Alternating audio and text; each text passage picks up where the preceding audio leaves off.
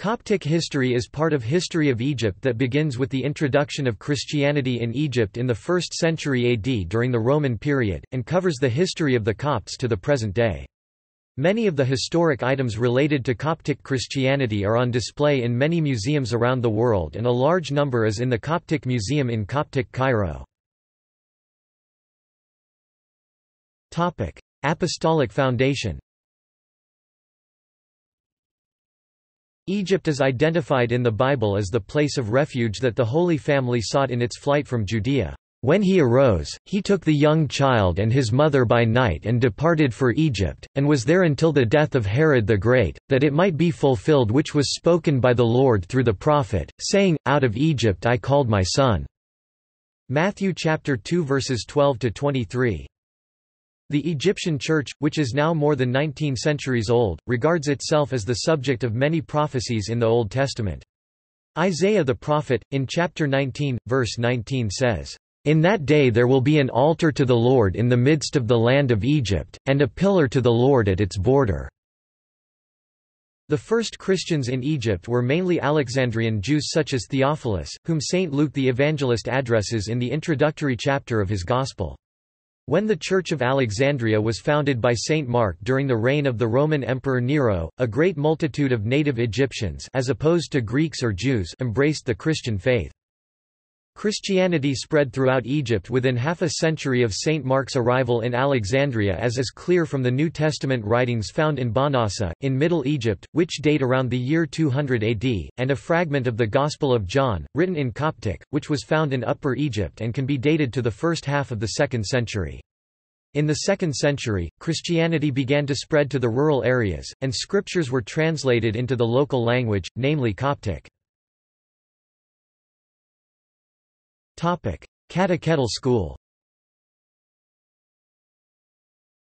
The Catechetical School of Alexandria is the oldest catechetical school in the world. Saint Jerome records that the Christian school of Alexandria was founded by Saint Mark himself. Around 190 AD, under the leadership of the scholar Pantanius, the School of Alexandria became an important institution of religious learning, where students were taught by scholars such as Athenagoras, Clement, Didymus, and the native Egyptian Origen, who was considered the father of theology and who was also active in the field of commentary and comparative biblical studies.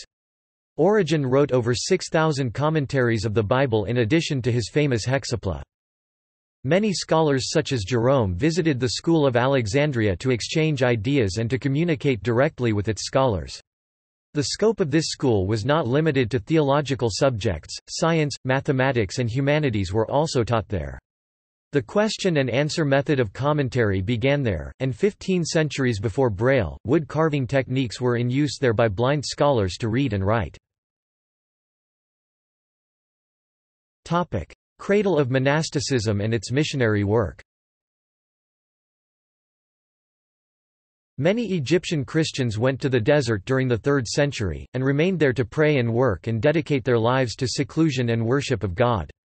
This was the beginning of the monastic movement, which was organized by Anthony the Great, St. Paul, the world's first anchorite, St. Macarius the Great and St. Pachomius the Cenobite in the 4th century. Christian monasticism was born in Egypt and was instrumental in the formation of the Coptic Orthodox Church character of submission, simplicity and humility, thanks to the teachings and writings of the great fathers of Egypt's deserts. By the end of the 5th century, there were hundreds of monasteries, and thousands of cells and caves scattered throughout the Egyptian desert. A great number of these monasteries are still flourishing and have new vocations to this day. All Christian monasticism stems, either directly or indirectly, from the Egyptian example. Saint Basil the Great, Archbishop of Caesarea of Cappadocia, founder and organizer of the monastic movement in Asia Minor, visited Egypt around 357 AD and his rule is followed by the Eastern Orthodox churches. Saint Jerome, who translated the Bible into Latin, came to Egypt, while en route to Jerusalem, around 400 AD and left details of his experiences in his letters. Benedict founded the Benedictine order in the 6th century on the model of Saint Pachomius, but in a stricter form. Countless pilgrims have visited the Desert Fathers to emulate their spiritual, disciplined lives. Edict of Milan. The Edict of Milan issued by the Roman Emperor Constantine I 313 AD marked an end of anti-Christianity. Afterwards Constantine made Christianity legal, which may have led to the decline of many pagan practices including mummification in Egypt. Council of Nicaea. In the 4th century, an Alexandrian presbyter named Arius began a theological dispute about the nature of Christ that spread throughout the Christian world and is now known as Arianism, not to be confused with the Nazi ideology Arianism.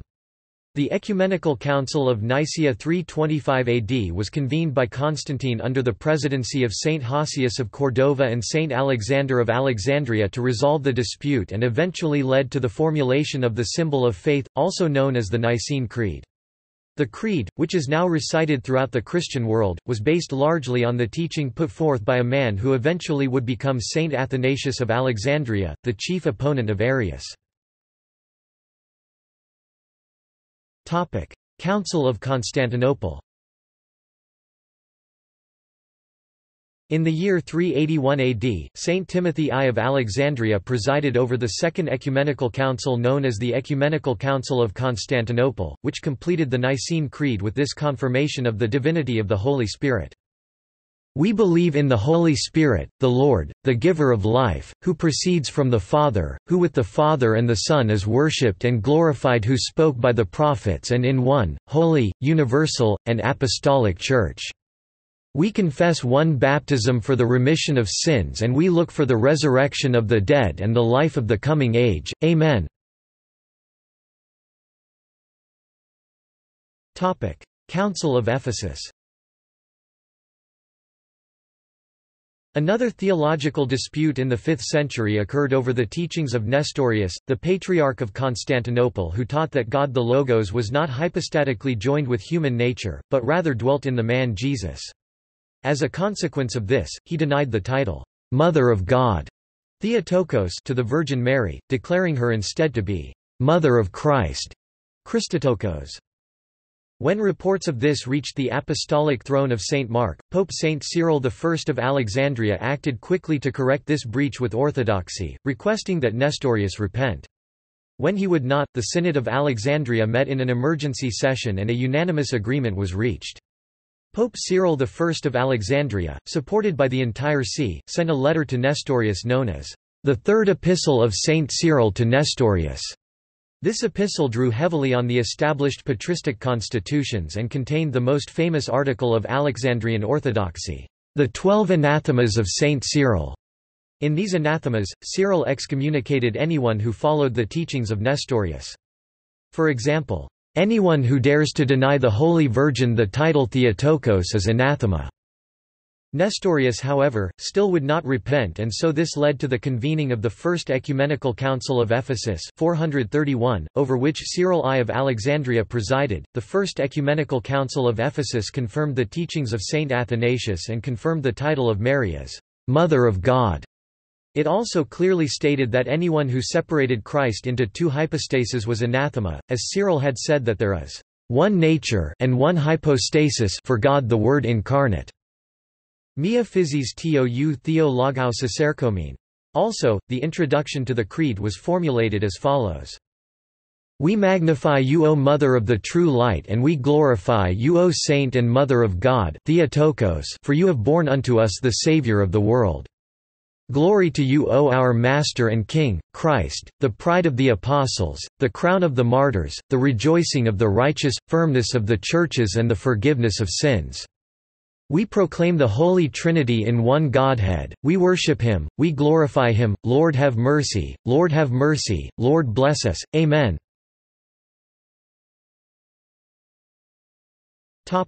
Council of Chalcedon. When in 451, Emperor Marcianus attempted to heal divisions in the Church, the response of Pope Dioscorus, the Pope of Alexandria who was later exiled, was that the emperor should not intervene in the affairs of the Church. It was at Chalcedon that the emperor, through the imperial delegates, enforced harsh disciplinary measures against Pope Dioscorus in response of his boldness.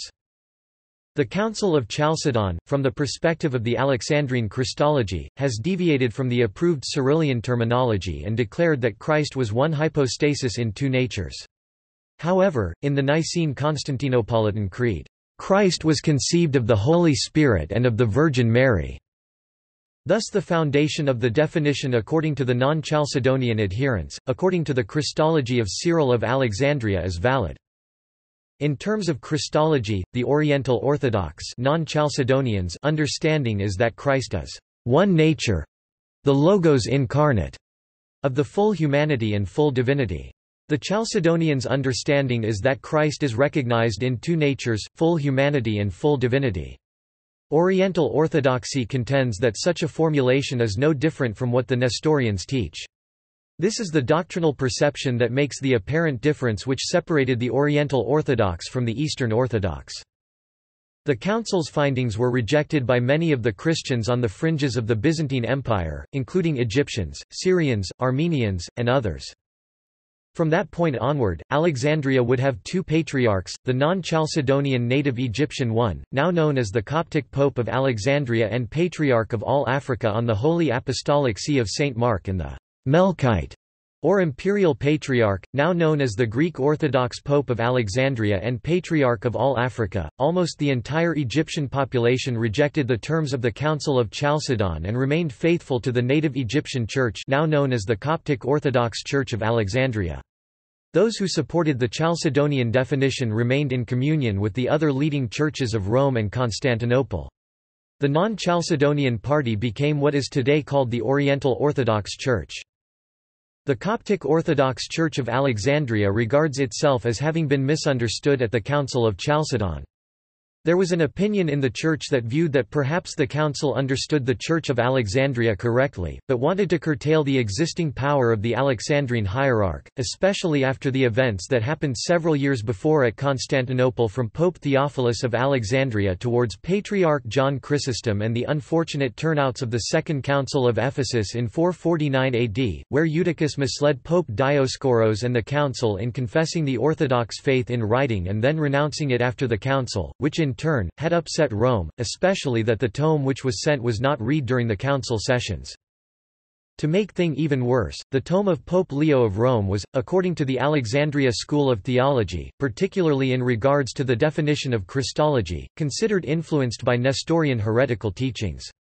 So, due to the above-mentioned, especially in the consecutive sequences of events, the hierarchs of Alexandria were considered holding too much of power from one hand, and on the other hand, due to the conflict of the schools of theology, an impasse was to be and there was a scapegoat, i.e.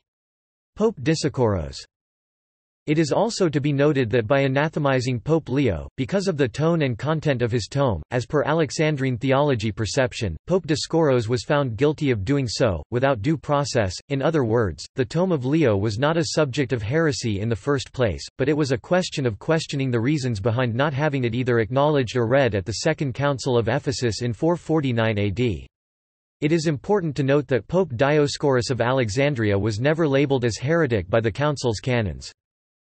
Copts also believe that the Pope of Alexandria was forcibly prevented from attending the Third Congregation of the Council from which he was ousted, apparently the result of a conspiracy tailored by the Roman delegates. Before the current positive era of Eastern and Oriental Orthodox dialogues, Chalcedonians sometimes used to call the non-Chalcedonians Monophysites, though the Coptic Orthodox Church in reality regards Monophysitism as a heresy. The Chalcedonian doctrine in turn came to be known as Diophysite. A term that comes closer to Coptic orthodoxy is Miaphysite, which refers to a conjoined nature for Christ, both human and divine, united indivisibly in the incarnate Logos. The Coptic Orthodox Church of Alexandria believes that Christ is perfect in his divinity, and he is perfect in his humanity, but his divinity and his humanity were united in one nature called the nature of the incarnate Word, which was reiterated by Saint Cyril of Alexandria. Copts, thus, believe in two natures, human and divine, that are united in one hypostasis, without mingling, without confusion, and without alteration. These two natures did not separate for a moment or the twinkling of an eye. Coptic Liturgy of Saint Basil of Caesarea. From Chalcedon to the Arab invasion of Egypt. Copts suffered under the rule of the Byzantine Eastern Roman Empire. The Melkite patriarchs, appointed by the emperors as both spiritual leaders and civil governors, massacred the Egyptian population whom they considered heretics. Many Egyptians were tortured and martyred to accept the terms of Chalcedon, but Egyptians remained loyal to the faith of their fathers and to the Cyrillian view of Christology. One of the most renowned Egyptian saints of that period is Saint Samuel the Confessor. Arab-Muslim conquest of Egypt.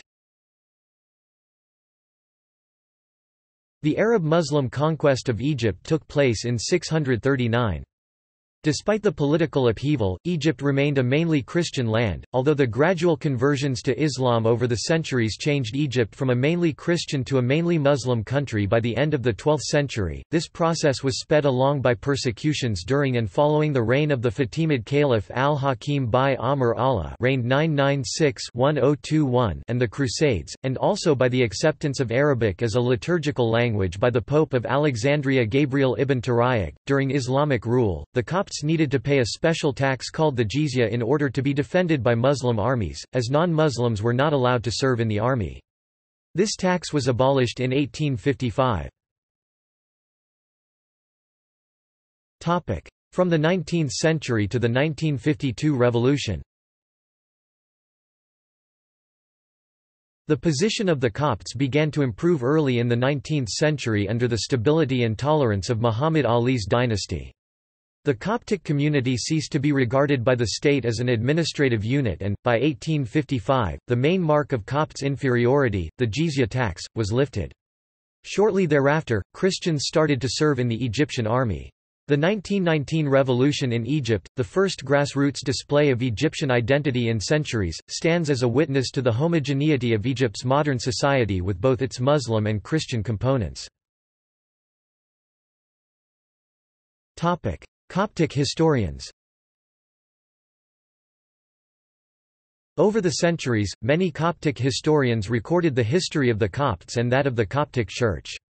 The most prominent of these Coptic historians are John of Nicaea, bishop and historian; Severus ibn al-Muqaffa, bishop, theologian, author and historian, first author of the history of the Patriarchs of the Coptic Church of Alexandria; Fr. Manasseh Yohanna, historian and theologian; Iris Habib el-Masri, author of the Story of the Coptic Church; Labib Hibachi, Egyptologist; Aziz Sureel Atiya. Notable non-Coptic historians include Mrs. Edith L. Butcher, author of The Story of the Church of Egypt, 1897; Otto F. A.